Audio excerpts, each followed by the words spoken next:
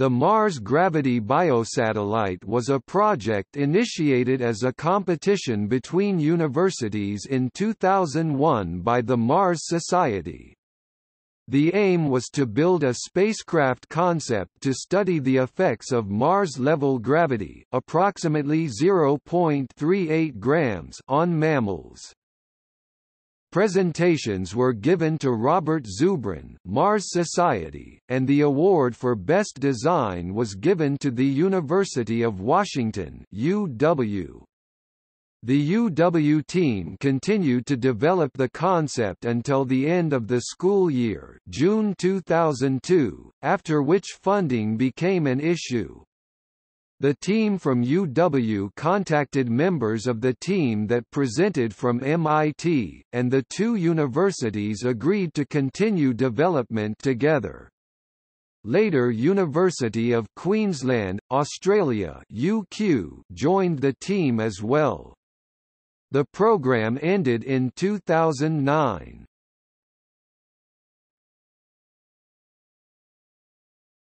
Topic: Program history and overview.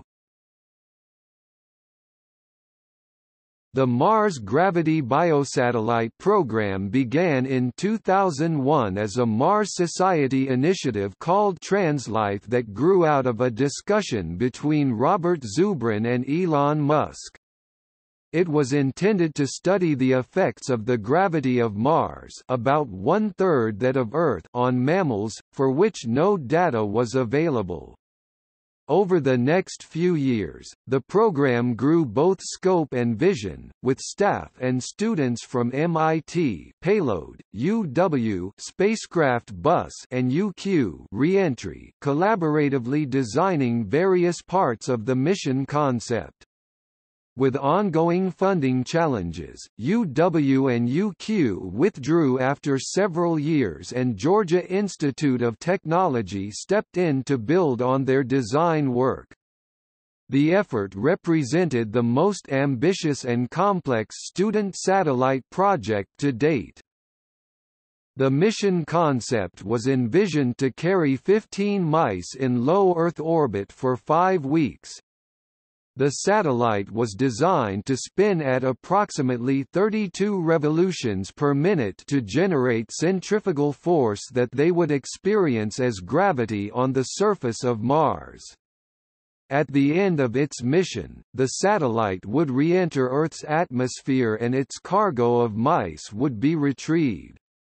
In 2007, a tentative launch date for the Mars Gravity Biosatellite had been set for 2010 or 2011, as the primary payload on a Falcon 9E or a Minotaur IV launched from Cape Canaveral, Florida. In 2005, the involved universities received a $200,000 NASA Advanced Projects Development Grant to support the development of a full payload engineering model. In 2006, the students of Mars Gravity developed a novel microfinancing platform called Your Name into Space.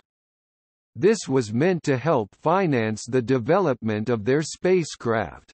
This initiative is designed to give individuals and corporations the opportunity to fly images of their choice into orbit. By the program's end in 2009, the project had engaged over 600 undergraduate, graduate, and high school students in aerospace engineering, space life sciences, and program management.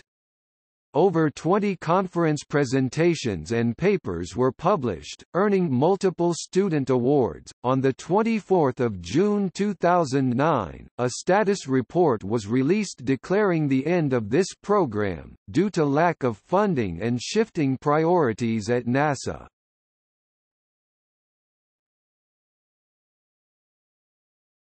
Topic: Science.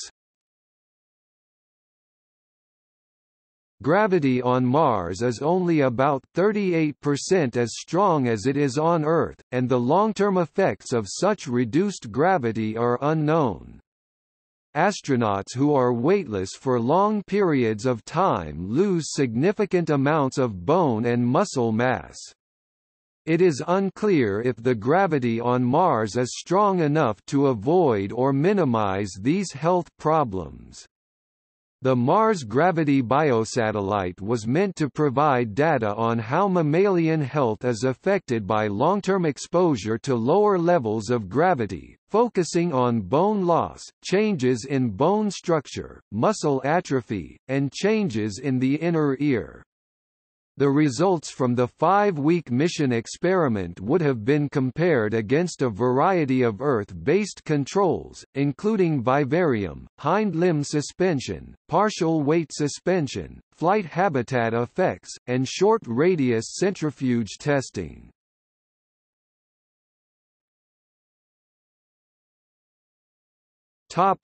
See also: